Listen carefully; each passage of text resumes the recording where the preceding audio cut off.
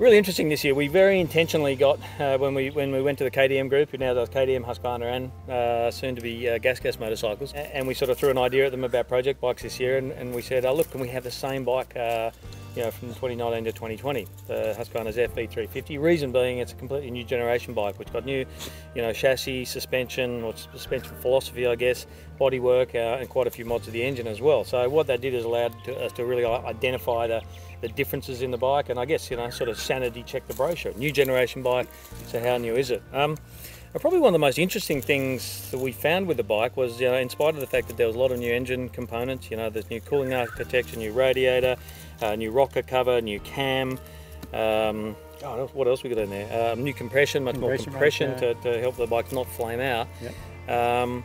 You know, one of the really interesting things is that the power curve was much more linear, smoother, less snappy. You know, put it on the second more aggressive map and you know, you got that back again. But I found that really interesting, and so I talked to Rob Twerwould here is a technical services manager for the KTM group, and you know, Rob's had God knows how much history, you know, with race teams, and but with these bikes, in particular with the mapping, fuel injection's been a big thing for the best part of you know, 10 years now on these bikes. So Rob, just take us through that a little bit. You know, why between 2019 and 20, you know, we saw, in particular in some of these smaller capacity models from both KTM and Husky, it was a much more linear map that left some people thinking, oh, it's got a bit of a lag. Lacking a little bit or something. Yeah, look, it's always a compromise. If you imagine that they're developing these bikes for so many different countries around the world, different types of fuels, and more importantly, you're really at the feedback from the test riders at the factory. So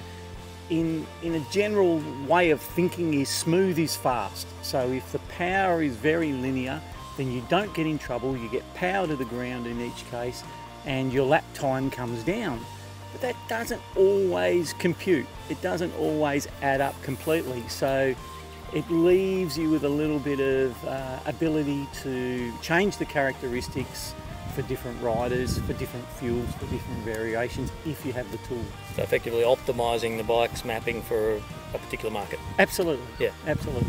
Yes. You know, which is exactly what we've done. So, you know, and I tried a few mates' bikes, and we talked about that a little bit, and we've been trying to get out here and you know, do this mapping testing for quite some time now. So, but look, before we get into the detail, does it surprise you? I mean, I get, you know, some of my experience today, and you know, other times we've changed maps, even back on a 2014 FE250 I had. The bike felt, you know, particularly with a small capacity bike, that extra snap and response, you know, and got into meet the power so much easier. It just made it so much better to ride. Why is the average consumer doesn't realise that, you know, adjusting your mapping can make such a big difference for bugger all money? Yeah, that's an interesting question, because why don't people do it more often? I think probably because a lot of people don't have the expertise, don't have the tools to do it, and a lot of the customers aren't aware of the difference it could make. It's not until they ride someone's bike that has had an adjustment and they go, oh wow, oh this, you know, I didn't realise it could change that much or be that much easier to ride. So I think it's more about the awareness of it, the fear of it, because there's a bit of an unknown, and who do you trust and how do you get it developed? I mean, you know, people sell complete ECUs with different mapping and doing very well, but you still do have an alternative to get your standard ECU remapped quite cheaply and really make some gains. Let's just talk a little bit about that. Let's not get lost in tuning, you know, nerdism.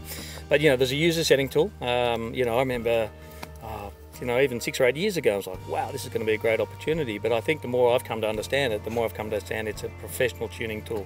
You got to plug in a laptop. You got to really know what you're doing. It's not just a plug and play like a you know, what KTM has got coming for the 2021 motocross bikes. That's true. The user setting tool, which was quite expensive to buy, you know, it was over $1,000 to purchase it originally. Not available anymore because originally no one really took it up, because it was a very professional tools, and you could get yourself in trouble. There were parameters there that could allow you to damage the motor. So it was more race teams and people that had a real interest in mapping that would take it up.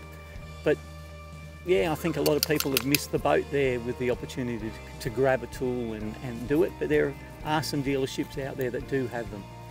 as I alluded to before, the My KTM app and connectivity unit, which allows all sorts of things from traction control, adjustment in really intuitive terms, engine braking, launch control, and what have I missed there, Rob? And throttle response. Exactly. So all of those things in different increments. You can do it in a basic or a more advanced way. That is coming for the enduro bikes, I understand, 2022. Hoping for 2022, yep. It looks like we'll have it for the motocross range of bikes in 21. And that's going to open people's eyes to, and because it's very intuitive, and you don't have to choose whether you're going richer or leaner. You choose the type of delivery that you want, the characteristic that you want, and the tool actually decides what needs to be done to the ECU to achieve that. Can't wait to play with it. Just muck around with dialing up and down engine braking on a sliding scale of 1 to 5. It sounds incredible. It's going to open people's eyes to what is achievable with this fuel injection system, how you can change the characteristics of the bike without buying exhaust systems and modifying cylinder heads. There's so much that you can change in the ECU that will suit your riding style or your riding area or your fuel. Yep. That's going to be unlocked in the future. Look, in the meantime, you still can take your enduro bike to the dealer, whether it's a previous one or even a 2021 model. So, and as we said, for less than $300, you're creating a significant change. It's not just getting more power and more peak power, but the way it delivers the power. And as we found out today, it makes a huge difference in the way the thing rides. So, like we said, it's a professional tool, Rob. So, if you could give us a bit of a top-line insight in layman's terms, I guess, of what you've done, for instance, for the FV350, and it's not a one solution meets all bike for 2020, is it? That's true. You need to find someone that has a little experience. And the real cool thing would be to ride someone's bike that's had it done and go, yeah, that suits me perfectly. But you're right, it's not a one size fits all. You need to look at the characteristic of the new bike, and what we have found, the smaller capacity 2020 models are a little bit lean just off the bottom. So there tends to be a little bit of a lag on throttle response. So basically you can richen up the mixture off that small throttle openings. We change the acceleration correction, and so the way to think about that, the accelerator pump and old key and carb. Accelerator pump, depending on how fast you open the throttle, depended on how much additional fuel it's squirted in. The user setting tool allows you to adjust that across different rev ranges, so you can adjust that a little bit. And in this case, we leaned that off a little bit, so we richened the base map and leaned the acceleration correction. Yep. You have the ability to change the ignition timing, but I honestly think the 2020 model, the ignition is right on the money. It's very hard to improve that. So today we didn't touch anything with the ignition. We just did the fueling and the acceleration correction, and you felt the difference. Yeah, and you can't change anything with the traction control. That's set. That's not something you use the setting tool. No, so we can't change the traction control intervention or which is very, very subtle anyway. And whatever we changed on the map in the ECU, so we're only loading changes in, we're not loading a map in. Yeah. We're loading the changes in. Between 1 and 2, those changes are equal on each map. Yeah. As well. Yeah, okay. Well, mate, thanks so much for taking the time to come and give us a whirl. Like I said, we've been talking about it for a while. I've had some experience and realised, it makes a quantum change in the way in the whole character of the bike. And we found that again today. We've had a few test riders out here. We're out at Josh Green's property, which has got we've had a combination of bush loops with a lot of stop-start stuff, which I think really sort of probably highlights the differences. And also a really sketchy track where actually thinking more throttle control would be worse, but in fact. What we found was sort of to the contrary. So, thanks again, Rob. It's been a really interesting experience, mate. I can't wait to do more of it, and especially with that new bloody My App thing, huh? It'll be fantastic. Yeah. Thank you.